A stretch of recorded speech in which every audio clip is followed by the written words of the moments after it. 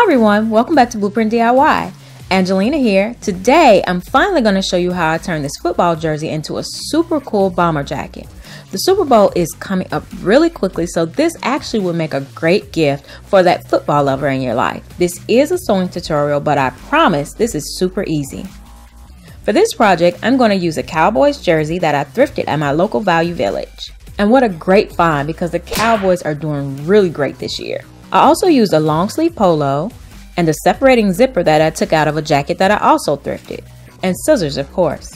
For the polo, just make sure it's one that is stretchy along the width and has at least a little ribbing in the texture.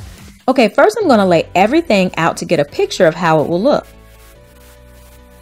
Next, I'll fold up the jersey sleeve by about an inch and cut the polo sleeve at that point.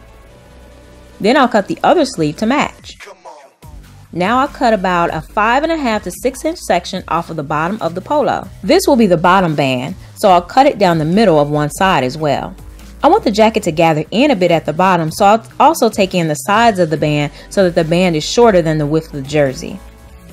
Now I cut down the middle front of the jersey and lay everything out again to determine how much to cut off the bottom of the jersey, using my zipper as a guide. Once I've determined that, I cut the bottom of the jersey.